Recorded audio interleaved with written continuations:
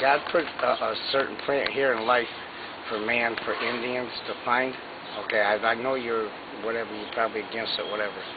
But God put that in purpose for people that have arthritis and the plant on earth for medicinal purposes. I think I know where you're going. You know what I'm saying? Yeah. And I do. I smoke it once in a while. But you know what? It helps me because I've died 9 times from a car accident, hit and run. You died 9 times? Yep. You mean you were resuscitated? Yep. That's 9 amazing. times. That must have been a pretty serious accident. Yes, sir, it was. But, you know,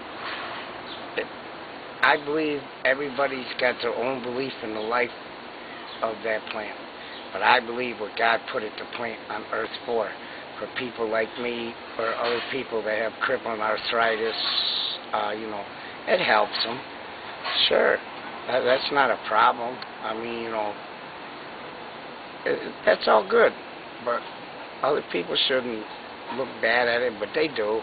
But, you know, that's their own beliefs, you know. Now, did you just see that the Connecticut legislature passed a law allowing marijuana as a medicinal use? Yes. And that's what you're talking about. Yes, sir. Now, I noticed on a show last night that the Indian, forgot what they call themselves, holy men in a lot of places, they use marijuana to get them in a state where they're closer to God. They're spiritual. It's a spiritual thing, sir.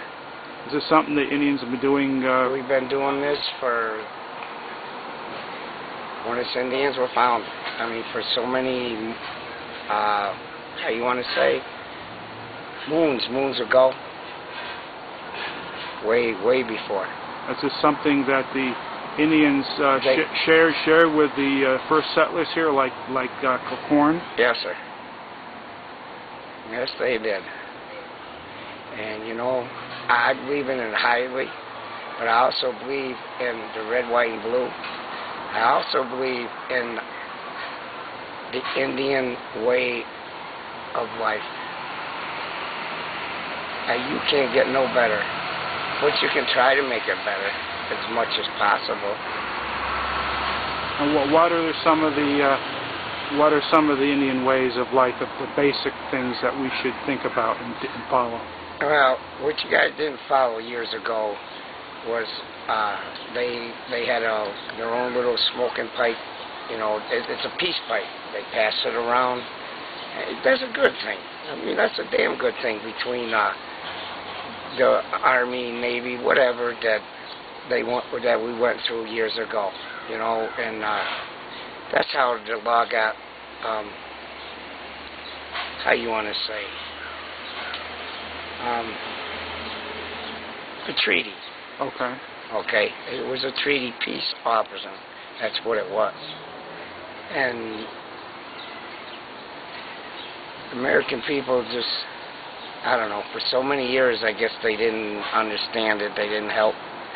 They didn't see what the doctors saw. The doctors are seeing it more and more nowadays because of us Indians.